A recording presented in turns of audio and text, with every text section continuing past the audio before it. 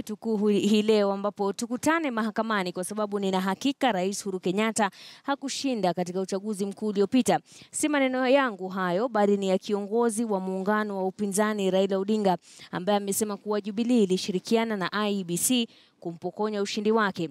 Majaji 7 wa mahakama ya juu watasikiza kesi hiyo ambayo inatakiwa kusikizwa ndani ya siku 14.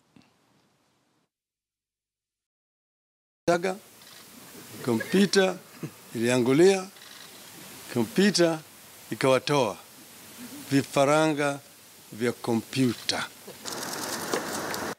Muungano wa NASA hatimaye umeafikia kuelekea mahakamani kupinga kuchaguliwa kwa Rais Uhuru Kenyatta. We had said that we will not go to court.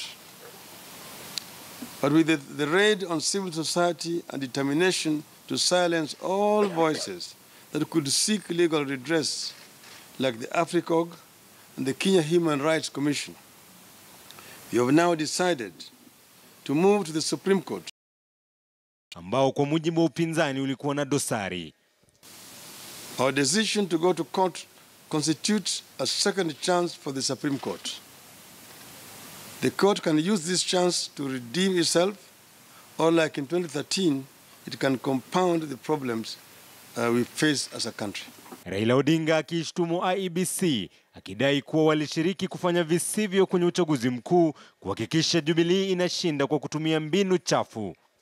Accepting such a crime for the third election in a row would irredeemably entrench the triumph of anti-democratic impunity and the permanent death of democracy.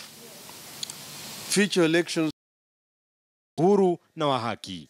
We also have the no less bizarre situation where some observers grossly violated their mandate and started calling upon NASA to concede even before the IEBC officially announced the election's outcome. Shame on them.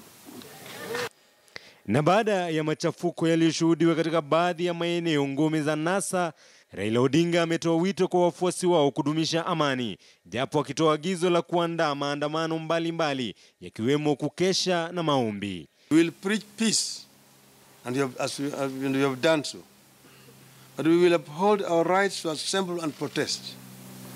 We shall hold demand redress. Hafla ya kuapisha Rais mteule Uhuru Kenyatta iliyotarajiwa tarehe 29 mwezi huu itabidi imeahirishwa hadi pale mahakama ya juu zaidi itakapoafikia uamuzi wa kesi ambayo inawasilishwa na muungano wa upinzani NASA. Kwa sasa vigogo wa muungano huo wanatoa wito kwa wafuasi wao kuweza kufanya maandamano ya amani.